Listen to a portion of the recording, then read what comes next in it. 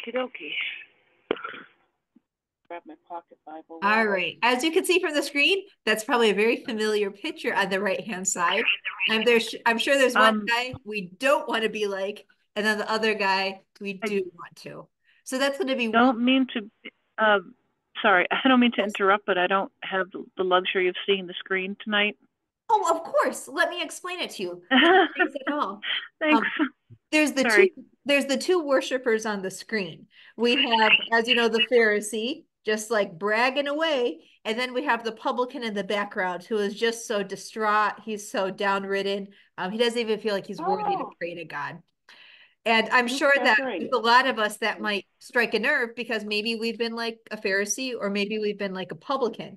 But tonight we're actually going to look at that parable, and we're going to look at two other parables that aren't talked about as much. And all these parables have to do with prayer.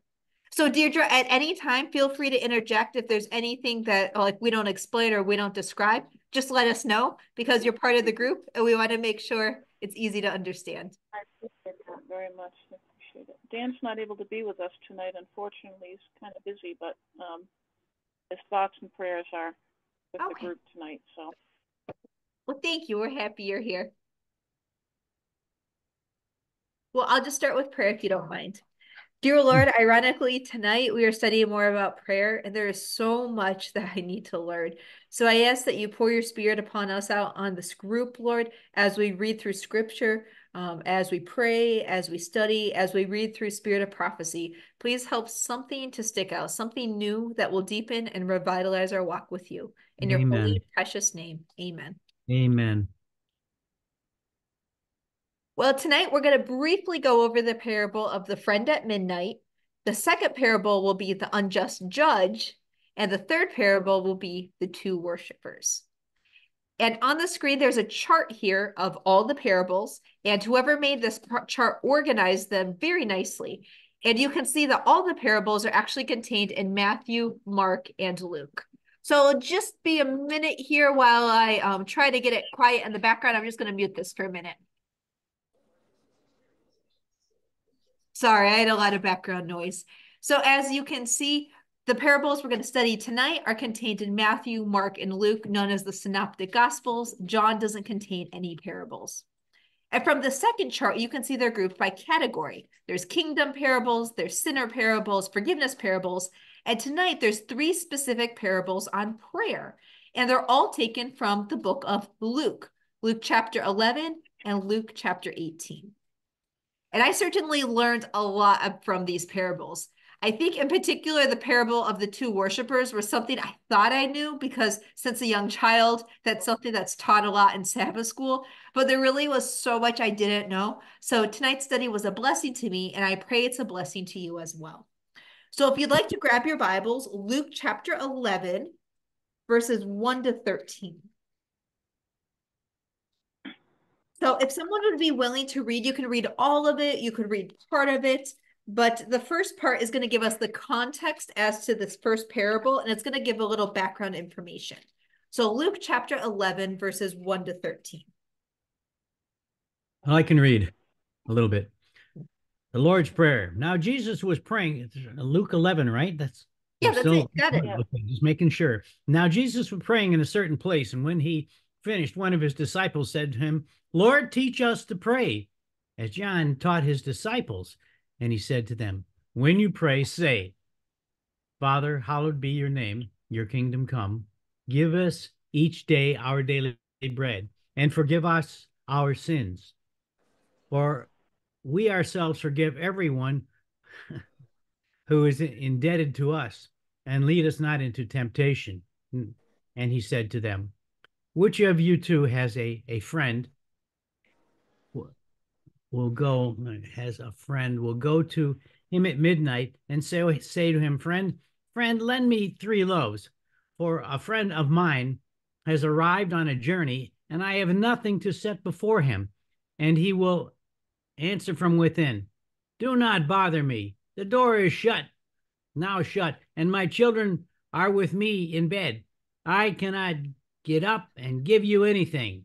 I tell you, though he will not get up and give him anything because he is the friend, yet because of his impudence, he will rise and give him whatever he needs. And I tell you, ask, and it will be open to you. For everyone who asks receives, and the one who seeks finds, and the one who knocks, it will be open. But let me see. What father among you, if his son asks for a fish, will indeed instead give him a fish for the serpent? A fish, instead give him a fish, we'll give him a serpent. Or if he asks for an egg, we'll give him a scorpion. If you then, who are evil, know how to give good gifts to your children, how much more will the Heavenly Father give the Holy Spirit to those who ask him? Well, it almost worked. There you go. Thank you. So there's a lot of teachings. We could probably spend an hour just on that passage alone. But before we get into the historical context of the parable, what stands out to you about this parable or this passage? What were some of the things we should be asking for? What are some of the things we should be doing? We should be constantly asking the Lord for his advice and his direction, because, and then if we don't ask confidently enough, I guess, and I don't know if that's the word, confidently enough, faith enough, or if we don't keep asking, it's not going to happen. It shows you don't really care. You forgot about it. Yeah, I wanted that car yesterday, but today I don't need it. Whatever. I don't know. Talk to me, people. No, you bring up a good point because, what were you going to say? I was going to say, sometimes I forget things, like I'll forget what I confessed the day before, or I'll forget some sin that I confessed a month ago, and I find myself going over and over things. I tell myself it must be that I didn't care, it must be that I didn't really confess with a fully repentant heart, or I'll forget something I asked for a week ago, and I'll think, well, I kind of chide myself for being careless when it might be something else. I don't know. Could be either way, I guess. I kind of feel the same way, that sometimes it's so important at that time, but I guess I'm going by feelings and not by principle. Oh, I should just tell myself that. Yeah, sometimes I need this thing. I need this thing. It's actually, I just want this thing, whatever it is. And then I realize that I need to be led by the Holy Spirit and not by my feelings. So that's why I'm asking, guide me, O Lord, teach me thy ways. I'm very selfish. I'm only thinking of myself. I'm thinking of the next parables. Well, that's you brought up the Holy Spirit, because I never realized that the parable of the friend at midnight is about asking for the Holy Spirit, because we can see from the context of the passage, and I'm not going to read these bottom paragraphs to you, but I'll send it out to you if you want to read it more. The disciples are really self-conscious. They felt like they didn't know how to pray. So they asked Jesus how to pray, and right away he gives them the Lord's Prayer. Then he tells them this parable. And after this parable, he then gives some proverbs, and he says, ask and it shall be given to you, seek and ye shall find. And a lot of people misquote that, including myself, because if someone asks for something, we might say, ask and ye shall receive. But if we read the rest of the passage and we go all the way to the end, verse 13, it says, how much more so will the Father give the Holy Spirit to those that ask? So just like this friend was begging his friend, please, please, please give me that bread so that I can feed my friends, we should be begging God and saying, please, please, please give us the Holy Spirit, because we can't feed other people until you give it to us. And I had no idea that that's what this parable was all about. And Ellen White is going to unpack it a little bit more. But to me, that just reminded me, I need to specifically ask for the Holy Spirit, because how on earth can I witness to others if I'm not even asking to be filled with the Holy Spirit? So someone to be willing to read these passages on the screen. This is taken from Christ Object Lessons, and then we'll talk about the question at the bottom. In like manner, the disciples were to seek blessings from God. In the feeding of the multitude and in the sermon on the bread from heaven, Christ had opened to them their work as his representatives. They were to give the bread of life to the people. He who had anointed their work saw how often their faith would be tried. Often they would be thrown into unexpected positions and would realize their human insufficiency. Souls Amen. that were hungering for the bread of life would come to them, and they would feel themselves to be destitute and helpless. Christ directs them to the source of supply. The man whose friend came to him for entertainment, even at the unseasonable hour of midnight, did not turn him away. He had nothing to set before him, but he went to one who had food and pressed his request until the neighbor supplied his needs. And would not God, who had sent his servants to feed the hungry, supply their need for his own work? Amen. What a blessing. She unpacks this a whole lot more if you read the chapter on the friend at midnight. But what are some things that stand out to you about either her comments or the parable itself? Well, what stood out for me about the parable is I was thinking that the word midnight was kind of a giveaway, because I thought about the 10 virgins and the oil, and I figured it must be about the Holy Spirit or the arrival of the bridegroom at the very least. Mm-hmm. You know, usually when certain words are mentioned, it's kind of a dead giveaway that there's something else going on than meets the eye. Mm-hmm. That makes any sense? No, that makes perfect sense. I never thought about the connection between the Holy Spirit and midnight, but you're right. Whenever it says midnight, we should listen up. It means it's last day events. Yeah. Amen. Amen. Well, yeah, I never realized that either, that he's talking about the Holy Spirit and that you need to continually seek and ask and knock, et cetera, et cetera. Anyway, good. Thank you very much. I'm glad you guys revealed this to me. Charles Spurgeon, as you know, that probably rings a bell, very, very famous evangelical pastor. And this is what he has to say about intercessory prayer. Intercessory prayer is exceedingly prevalent. What wonders it has wrought.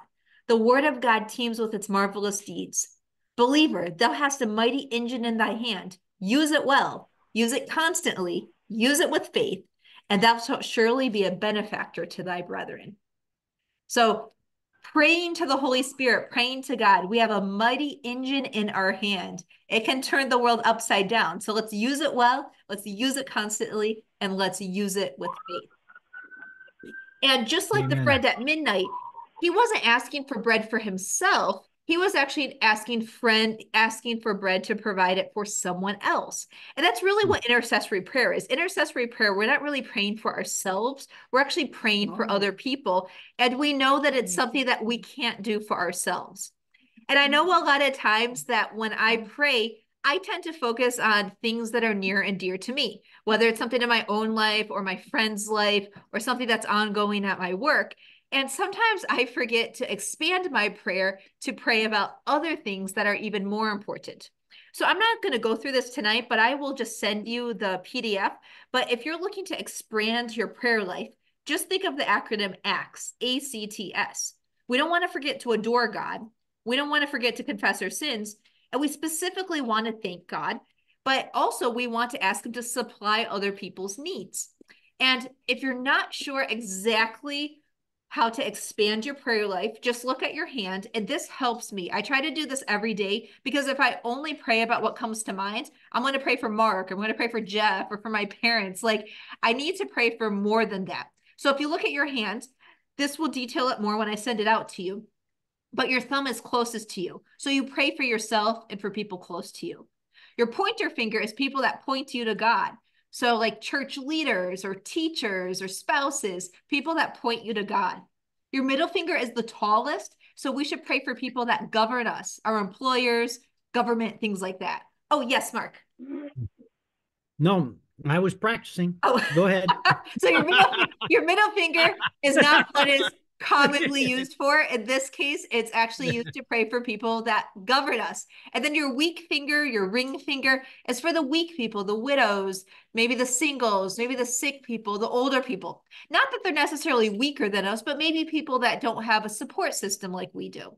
And then lastly, your pinky finger is actually for, I should actually say pinky finger is yourself. Your thumb is actually for your family and those close to you. And your pinky finger is for last. And I know for me, when I start using my fingers to pray, honestly, by the time I get to the pinky finger, my issues are not really that important after I've interceded for other people. So maybe this week, make sure to pray for the Holy Spirit, but maybe use some of these charts to kind of expand your prayer life. When I wake up in the middle of the night and I can't go back to sleep, I just run through the 5-finger prayer. And guess what? 9 out of 10 times I fall asleep before I get to the pinky finger. It's a great way to put yourself to sleep, but it's also a great way to remember to pray for other people. So a lot of times people wonder, like, why is God represented as a selfish neighbor? Because God is not selfish. And in this case, the neighbor's like, get away from me. It's late. Stop asking me. And then the guy keeps knocking again and again and again. And then the neighbor finally gives him some bread. So I just wanted to go over this briefly because sometimes this could be confusing to people. So what do you think? Do you think the selfish neighbor represents God? Why or why not? The selfish neighbor. By contrast, it's always by contrast, of course, because God is more than willing to give us all that we ask and believe and want, if it's according to his will, of course. But yeah, you brought up a great point, Mark, because Ellen White mentioned that as well. The lesson is drawn not by comparison, but by contrast. So if that selfish neighbor who was getting so angry finally gave in and gave his friend some bread, God, who is not selfish and not angry, is going to give it to us right away. So we really don't need to be scared to go to God, because if the selfish neighbor finally caved in, our Father in heaven is going to give us every single thing that's good for us. So can anybody think of something that you asked God for in the past that he actually gave you? Because he's a good father, he's a kind father. Because it's important we remind ourselves of this. Does anyone feel comfortable sharing a time where you asked the Lord for something and he gave it to you? I can tell you this, unless somebody else has got something to say. I've always got something to say. Anyway, my son, James, he's a pastor, and he taught me about freedom. And we were driving along the road one day, and I was complaining. I was saying, I don't have enough money to do this or that. And he says, Papa, calls me Papa. He says, Papa, can I say something here? He says, what you're saying is a lie. I went, oh, it is? Well, God owns the whole world. He's got cattle in here. He's got everything. So just ask him for it. So I just did, and everything turned out okay in the next week or two. But I'm just saying that sometimes, even 50 years old in this business of being a Christian, I get mixed up, and I lean to my own understanding instead of his. So there's that.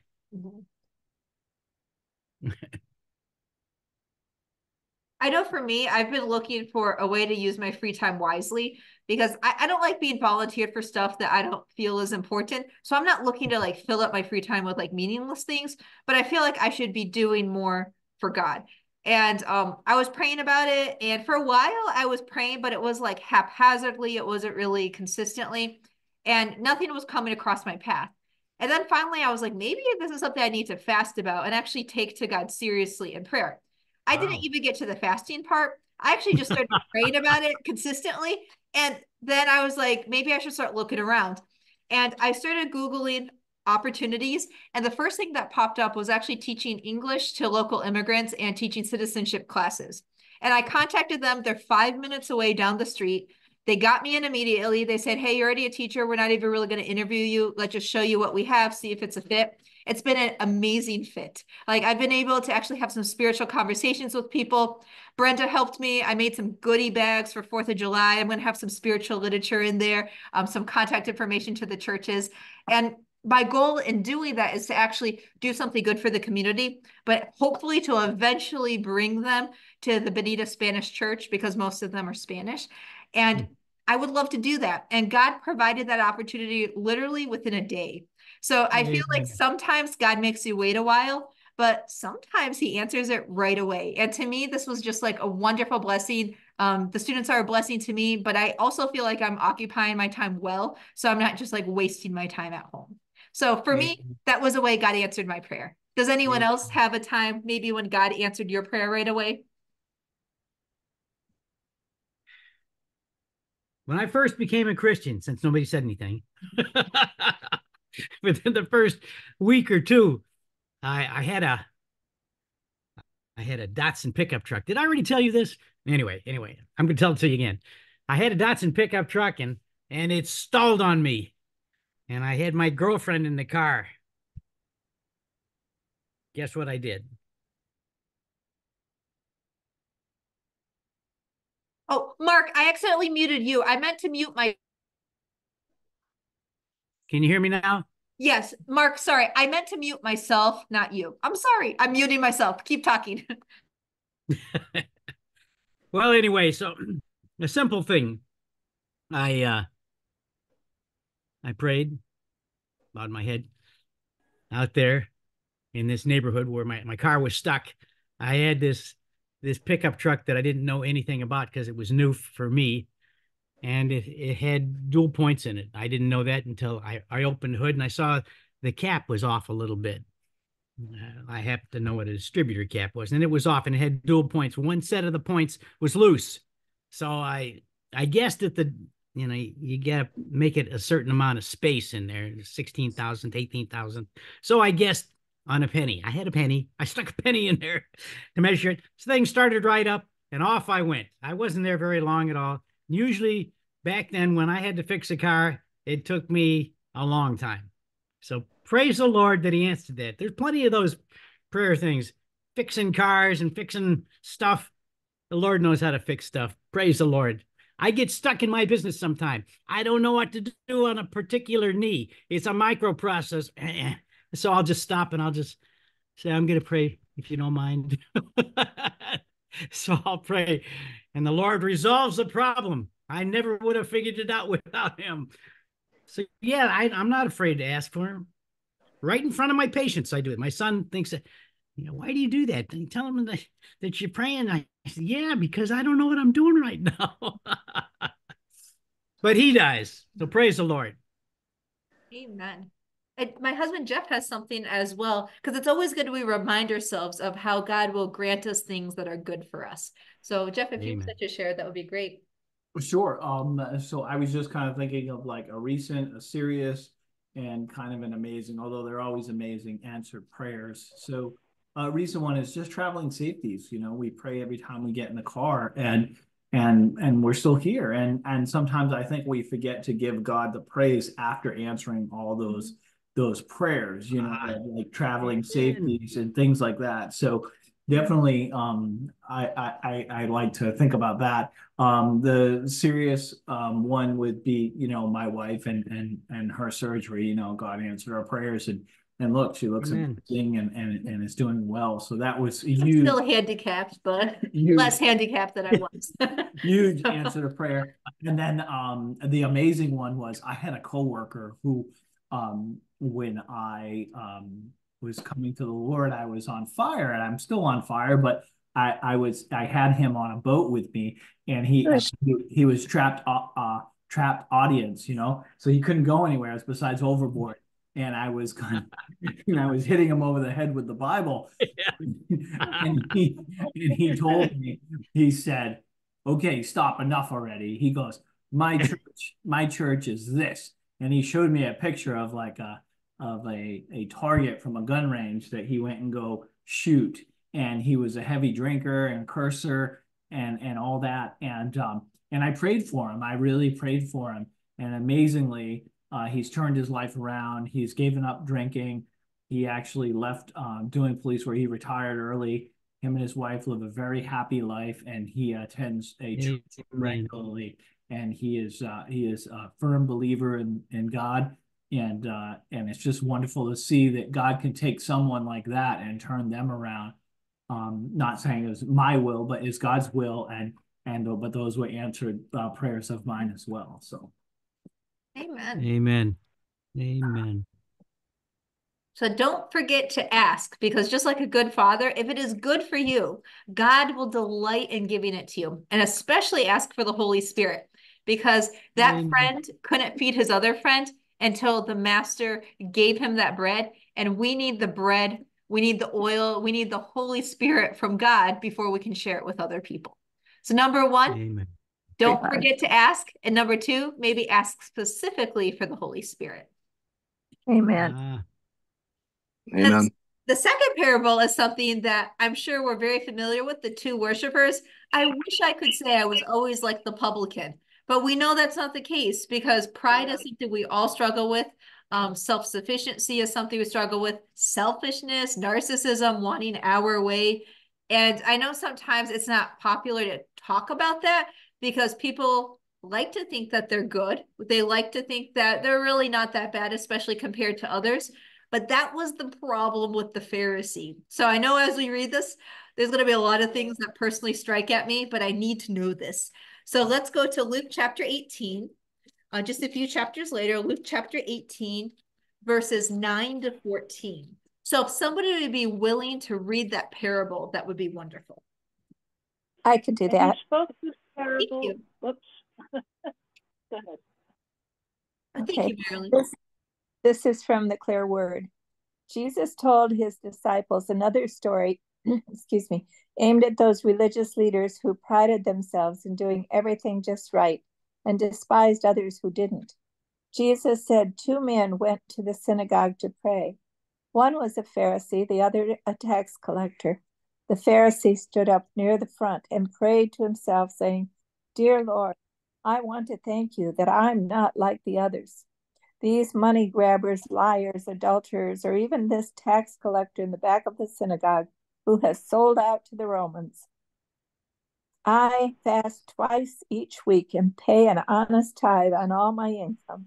And now the tax collector stood in the back of the synagogue, not feeling worthy to even come to the front or to look up to God, but he bowed his head quietly and he beat on his chest and he prayed, "Oh God, forgive me. I'm a sinner who desperately needs your help." Jesus added, "I want to tell you that the tax collector went home forgiven, not the Pharisee. Those who think they're righteous and are filled with pride don't feel their need of help, but those who realize their need are humble, and God will honor them." Amen. Amen. Amen. And this was specifically directed, Ellen White and Scripture both mention it. And it says, "Unto certain which trusted in themselves that they were righteous and despised others, Christ spoke the parable of the Pharisee and the publican." And I'm sure at some point we could all relate to this. Maybe at some point we've trusted in our own righteousness. I know that isn't really an issue for me because I have so much sin. There's no way I trust in my own righteousness. But there's been lots of times maybe when I've despised others or been critical or judgmental. So in particular, this parable speaks to me because Jesus specifically gave it to people that either thought they were righteous or people that despised others. So now we're going to look at briefly, what was the Pharisee like? So there are 3 paragraphs here. Maybe we could get 1, 2, or 3 people to read them, and then we'll talk about what the Pharisee was like. I'll read the first one. Thank you. The Pharisee goes up to the temple to worship, not because he feels that he's a sinner in need of pardon, but because he thinks of himself righteous and hopes to win commendation. His worship he regards as an act of merit that will recommend him to God. At the same time, it will give the people a high opinion of his piety. He hopes to secure favor with both God and man, His worship is prompted by self-interest.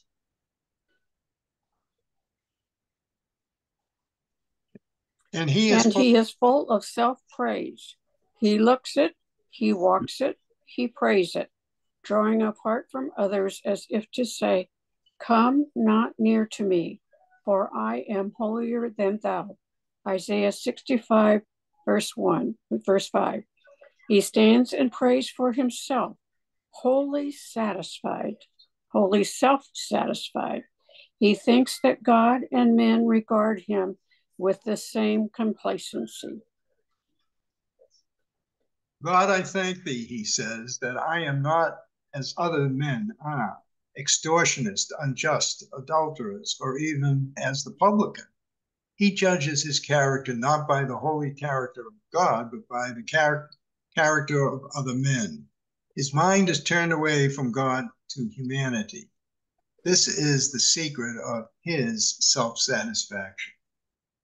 So there's a lot in there. What are some things that stand out about the Pharisee? Well, he likes to compare himself with other people. And, you know, you can't do that. That's not wise. So, but I find myself, as we're reading this on the way to work, I was just about to turn the corner to get to work. And I was thinking, you know, I'm kind of glad that I'm not like my... And then it came to me who I was talking about. Oh, anyway. So, yeah. Praise the Lord. You're reading this. It's another rebuke, but it's also a blessing to me that I'm not any better than anybody else. Imagine the responsibility that would involve. Be better than someone else. I think that the major problems here is that we all tend to judge the other people. And because we want to judge people, we tend to find fault. And we're not in the business of being able to judge anything. And, Amen. And so I think that if we could only get ourselves to the point to understand that we're really, really, you know, in a position of only asking for forgiveness and not in the business, you know, I always think of, you know, we have certain people that'll be up in front and always be very pious and so on and so forth. And that's fine. You know, it may be in a sincere situation. And I'm not to be able to be judging that at all. Excellent points, John. I really appreciate you sharing that. That's probably one of the biggest things that's turned people away from the church. Yeah, absolutely. I feel it all the time. Amen. And the Pharisees, they would specifically pat themselves on the back or draw attention to themselves. They lived in a Jewish society, so of course people were always praying, and sometimes they would stop and pray at street corners or in the middle of the street, and they wouldn't just pray for 2 minutes. They'd have like 15, 20, 1-hour prayers, and people would just look at them like how holy those people are. And sometimes they'd tie bells to the bottom of their robes so that wherever they went, you could kind of hear them rustle, and people would just be kind of in awe of them. That was actually supposed to be done to the high priest so that when he ministered in the sanctuary, you could hear those bells. And if you stopped hearing those bells, you know, maybe he got struck dead by God. That was the intention of them, to be like a beautiful sound to like reassure you that the high priest was ministering on your behalf. But the Pharisees perverted it, and they specifically put it on their own gowns so that wherever they went, people would notice that they were there. They'd demand the best seats. They would bring all this attention to themselves. And when people would maybe compliment them or flatter them, you could just see them get puffed up with pride because this is what they craved. When do we get to the fine line, though, of, and the fine line that I find is that, you know, I don't want to do things in public like that would call attention. And yet I don't want to ever be accused of being ashamed of my Lord. Right. Amen. And I think because you genuinely walk with Christ, John, like to us, it's very evident, like when you do kind things for other people, it's because like you feel called to do that because you want to do it. Like you're not doing it and then like publicizing it to everyone else. And I think sometimes we do have to talk about the things we do because they come up in conversation. But I think if we're like specifically bringing them up just so that people will notice us or talk to us about it, then our motive's wrong. But sometimes it naturally comes up in conversation like, oh, I'm doing this at the church, or I'm doing this for the community. And the Lord knows our motives. But I know, especially on this group, I believe a lot of you guys naturally do these things. You're not doing it for public applause. And if you got no credit for it, I know 100% you would do it anyways because it's the right thing. So whatever that fine line is, I feel like you have found that fine line. But I agree with you. We always need to be like making sure that we're walking that fine line. What were you going to say? I don't know. I just think that, like, isn't it amazing how God puts these stories in the Bible, and 2,000 years later, we have to look at ourselves in the mirror and agree that it's still applicable. And, yeah, that's exactly right. That's exactly right. And then, John, to your point, I mean, I don't know, but initially when you said, could you repeat what you said about denying my Lord? Is that what you said? I don't want to. Yeah, you know, what I'm talking about is that he who denies me, right, I will deny. And you I know, think, right, and I think that's why he gave us the story of Peter, right, and the crows, you know, or the rooster. Sorry, thank you. You know, and he gives us these stories so that we know, and we know kind of the difference, and know that we're still going to struggle with it thousands of years later. That's right. That's right. And don't, you know, I think any of us that think that the other person is very secure, I look into myself and I know I'm not that secure, and I'm sure they're not that secure either. You know, we have a walk with our Lord, yes, but the fact is that I question mine all the time. Yeah. Can I just address that a little bit here? You know, and that's how I have been for 50 years. Well, 49 years. Last year, I changed my mind. I'm no longer going to be this person that is constantly condemning myself because I'm a sinner and beating myself up because I didn't do enough, or I didn't share enough, I didn't offer enough, I didn't help enough. I was beating myself up all the time. And my receptionist, Karen, she says, "Stop it. Just stop it. That's not healthy, what you're thinking." I said, "Well, you know, the closer you come to the Lord, the more sinful you see yourself." She says, "Well, you've got to stop that. You're a kind man, you're a generous man, and you need to thank the Lord for these blessings." Well, after that, I just want you to know that there's a thing called freedom in Christ. And, you know, I pray it all the time because God sees us as righteous, holy, just, and good. Not as sinners. He died for us. So sin is done. It's eradicated. There's no more death, no more lies that we can have that unless we accept them, of course, but we don't have to believe the liar anymore because Christ died for us and he separated that sin from us. And that's the whole purpose of this message in the last days. God is enough. Amen. Amen. Because the devil loves it when we look at ourselves, because in many people's instance, it's easy to elevate yourself. But there's also, like, I'm sure many of you are like this too, like those of us with like a super sensitive personality and conscience, it's easy to condemn ourselves for every single thought and word we've ever. I mean, I feel guilty about stuff I did when I was like 6 years old. I'm almost 40. And like, I feel like my dad explained it to me one time. He's like, the devil loves it when you focus on yourself. Like, you need to lift your eyes to Jesus, because if you're focusing just on yourself, you're as bad as the Pharisee. You might not be elevating yourself, but you're becoming obsessed with yourself because you're thinking about every possible thing you ever did and how you did it wrong and how you're beating yourself up. So repentance is important. I'm not saying like we can't go to heaven without repenting. I'm not saying that like repentance is not important, but I am saying that sometimes some of us can be like the Pharisee, and that we focus so much on ourselves and we analyze every single thing we ever did. And we just get depressed, we get downtrodden, we compare ourselves to other people, and then it seems like it's almost hopeless. And that's what the devil loves us to do. There's a fine line, because repentance is necessary. And I said Republican, I'm sorry, publican. I do not mean Republican here. So publican in general. The publican knew that whatever he did was heinous in the sight of God. And Ellen White has a beautiful way of just describing his repentance. This is what she says. The publican had gone to the temple with other worshipers, but he soon drew apart from them as unworthy to unite in their devotions. Standing afar off, he would not lift so much his eyes unto heaven, but smote upon his breast in bitter anguish and self-abhorrence. He felt that he had transgressed against God, that he was sinful and polluted. He could not accept even pity from those around him, for they looked upon him with contempt. He knew that he had no merit to commend him to God, and in utter self-despair he cried, God, be merciful to me, a sinner. He did not compare himself with others. Overwhelmed with a sense of guilt, he stood as if alone in God's presence.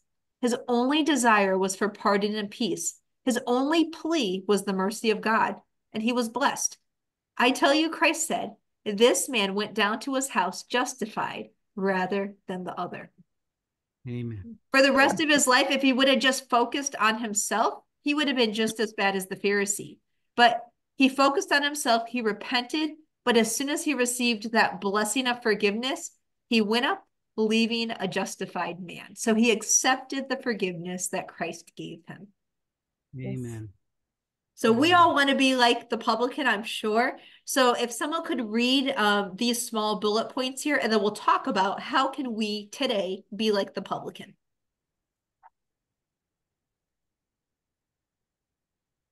But we must have a knowledge of ourselves, a knowledge that will result in contrition before we can find pardon and peace. It is only he who knows himself to be a sinner that Christ can save. We must know our real condition, or we shall not feel our need of Christ's help.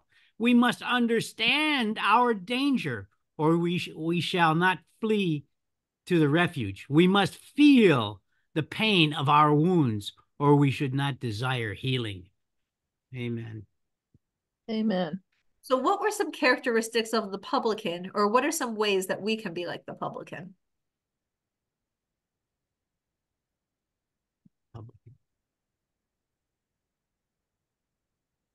Well, always it's comparing ourselves. You know, that's probably the greatest fault that I've ever had in my life. But when I come across it, and it seems like I've been doing it more recently, you're not that great either, Mark. You know, you screw up too. So quit judging that person. Okay. Because I'm usually thinking about one of my kids or something. You know. Anyway, I'm just saying that it's easy for me to be this guy, you know, not the publican, but the Pharisee. I'm kind of great because look at all the good things I did. And then the Lord comes into my life and shows me, you're not that great. I'm great. So you better get to know me, because you need to be like me and not like anybody else. That's the one. It's not getting to heaven, which is so important. It's to become like Christ, to go back into his image. The most important thing. Expand. Go ahead. I think no pain that we bring to the Lord with our sins is something that draws us to desire that healing, that we might not do that again. We do not want to bring that pain to Jesus. I do not want my fingerprints on that cross of Amen. Amen. that I brought. Amen. If you read this chapter, The Two Worshippers in Christ's Object Lessons, she talks a lot about Peter, because Peter was a Pharisee at first. He was a deeply religious man. He had walked with John the Baptist. He followed Christ for 3 years, and he was adamant that he would never deny Christ. He was standing in his own righteousness, and he thought, hey, I'm good enough. I will stand for Christ. I will fight for Christ. We know that's not the case. And what gets me every time is like that third time when he cursed Christ, the Bible says Christ turned and looked at him. They locked eyes, and he just left there bitter, anguished, ashamed, and he was beating himself up all weekend long. And that's why I find it so amazing that when Jesus resurrected, one of the first people he wanted to console was Peter. And then Jesus went looking for him, and Jesus found him on the seashore. You know, he cooked him some fish, and then he famously asked him 3 times, "Do you love me?" And that was just to reassure Peter, like, I forgive you. You denied me 3 times. I forgive you 3 times. And after that, Peter truly was a broken man. And Ellen White talks about this, and she says he needed to be broken because he was self-sufficient. He trusted in his own righteousness, and he was really harsh with other people. And as the leader of the early Christian church, he needed to be gentle. And she said this was the perfect situation to break him because now he was more equipped to lead the church of God. So if you want to find out more about that, read this chapter in Christ Object Lessons. But a perfect example is Peter, who was once a Pharisee, who then became a publican. I think recently Marilyn and I have been watching some of the stories about different, people back in those days. But the one that has impressed me as much as any is Mary Magdalene. Came from the depths and found her way to the Lord through true repentance and salvation from being stoned. I just think that if we could only understand the transition, then we can see her at Christ's feet on the morning of his resurrection. And very first person.